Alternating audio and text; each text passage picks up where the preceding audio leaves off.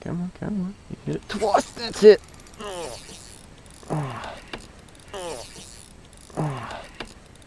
Hit it a couple of times there. What have we got? Catfish? A little catfish. Now, anyone can catch catfish. I convert. Ooh, look at the size of that one. Oh, where is he? There was a big, big catfish under that. Anyway, as I was saying, anyone can catch catfish on conventional gear like this, but I'm going to challenge myself to catch one on a Snake Lollie. So I'll show you them in a sec. I'll just let this guy go. There we go, hooks out. Little catfish. And off you go. Don't get eaten by the big catfish. So yeah, that was actually the second cast with that lure. And that's the conventional way, that, soft plastics, whatever.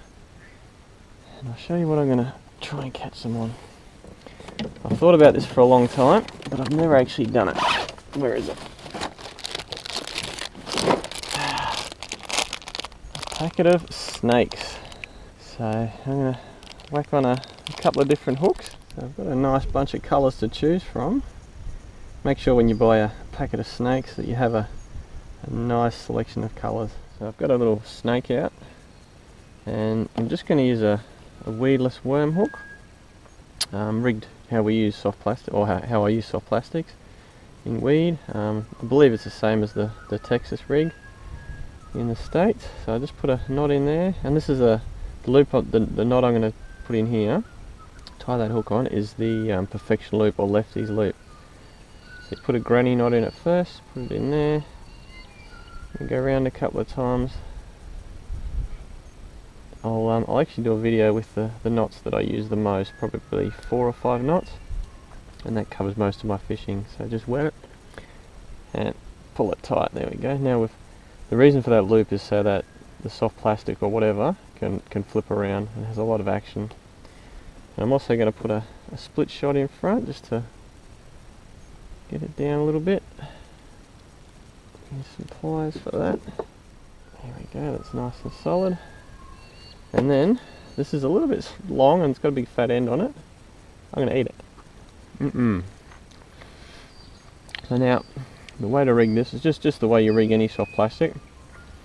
You want the hook to sit like that. So what we're going to do, put the hook in here, come down and out. There we go. That's tasty.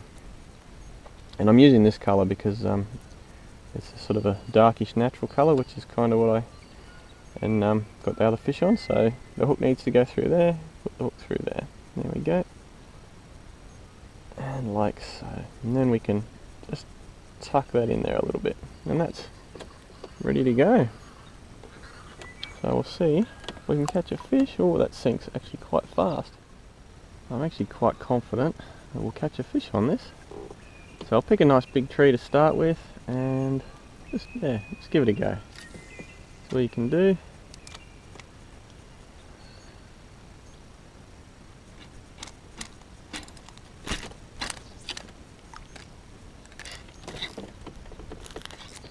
Oh! Oh, I just got caught up in the tree. Flicked it behind me and straight away a fish just nailed it. That's not exactly how that was supposed to go. Oh, yeah, catfish. Wow. Okay, let's try that again. I'll get this guy in first. Oh, that worked 10 times better than I thought it would. So I'll just get this guy off. So my cast was actually supposed to be in the middle here, and I went a little bit sideways and got caught up high. And to get it off, I just yanked it out, and it landed in the water behind me here. Let's get this guy off. And I don't think it sank very far at all. I think it sank like, here we go, let's have a look at him. And there we go. And he ate it before I could even move it. So that was cool. I don't know if I'm going to call that a success. I want to get the lure in there first and get one. I just spotted a cormorant's nest with a chick in it, which means there should be fish sitting underneath it. What happens is, that's a bit short, the adult feeds the chick and then the poo just goes straight in the water. So there should be fish lined up right underneath it, ready to eat whatever falls out of the nest. And that's actually wacky rigged, so we'll just do that. That lure's changed position. Right under the nest, there we go. Oh, yep! Oh. Oh, I love it when my predictions are right. Still there, but he's around a tree. Can feel him. Oh, he's, okay, let's go and get him. Oh, he's going. Come on out. There he is, he's out.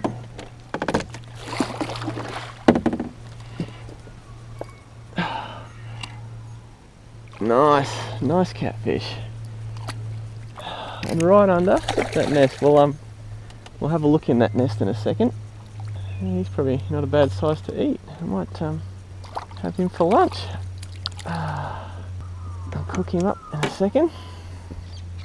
Well, we'll fish for a bit longer, but then we'll cook him up. So I've actually cut the catfish's throat and just tied him on here like this. So he'll bleed to death, and yeah, I'll eat him later. But let's have a look at this nest.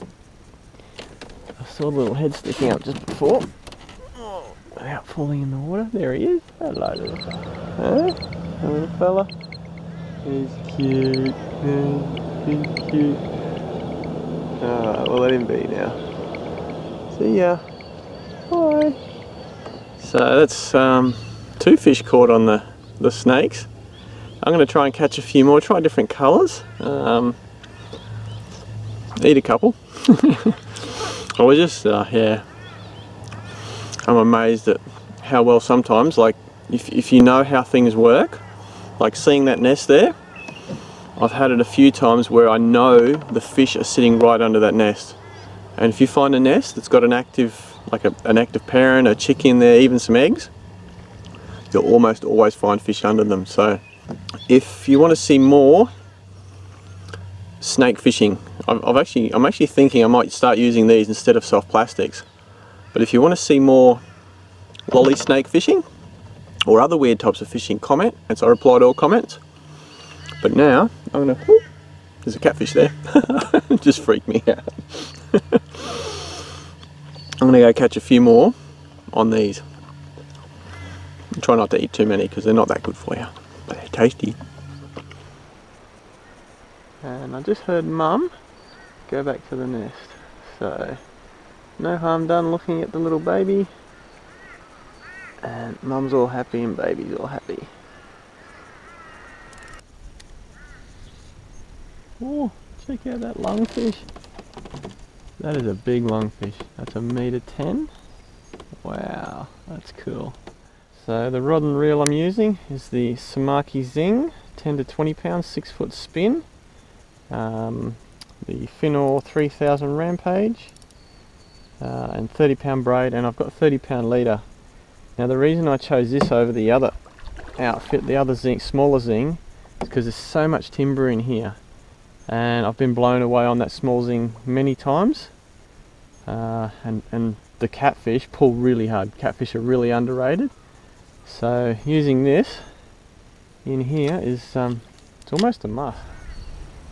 Making a bit of a mess of this one, but we'll fish it anyway. There we go, nice.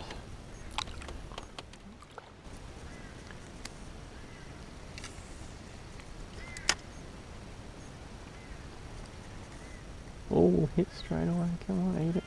Oh, he's got it. Yep, got him. Oh, now I felt a little tap, and then he swam off with it. I didn't realise I had him. Oh, that's only probably the second or third cast with the green one. Ooh, big one just came out, look. I'm really enjoying these soft plastics because they're actually they're very environmentally friendly. If I lose it, there's no plastic floating around. If I get hungry, I can eat them. if a fish eats them, they just eat them. I'm pretty sure I'm not going to give fish diabetes. So I'm fishing in the Burnett River. I'll probably put a little map or something up on the side there just to show you roughly where it is.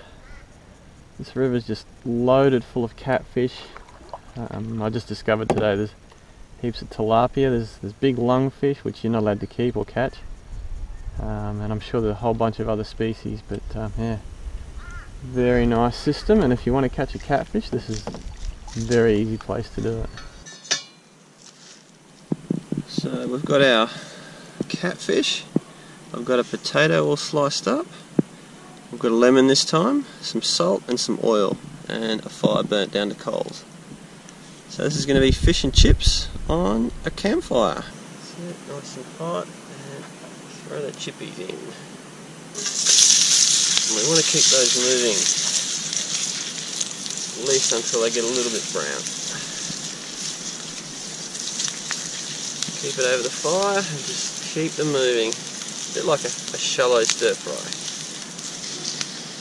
So I've had quite a few people ask me to use some lemon.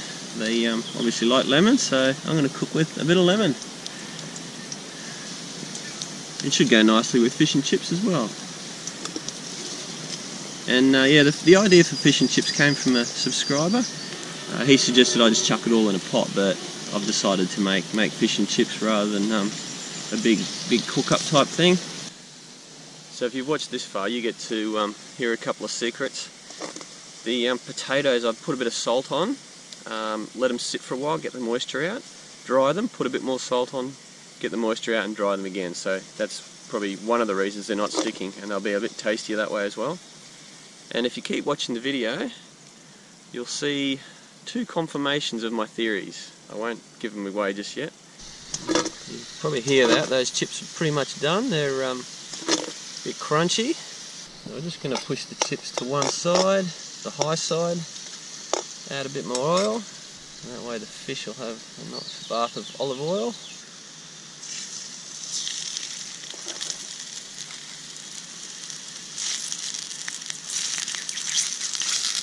There we go, beautiful.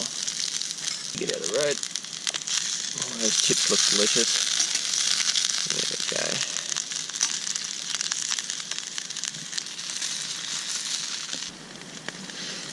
Ooh, the smell coming off that is just delicious. Oh, just like fish and chips. Lovely.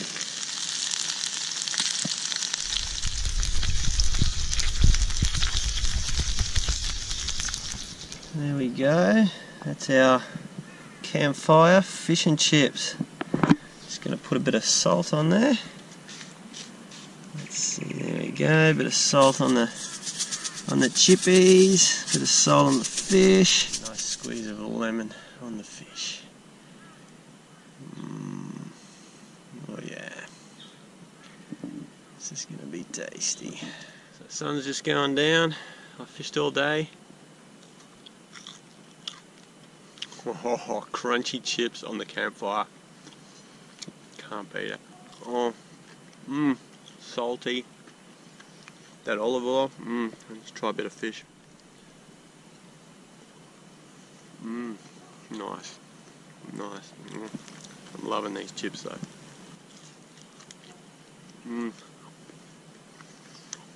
So make suggestions, what species I should go after, how I should cook them, where I should go.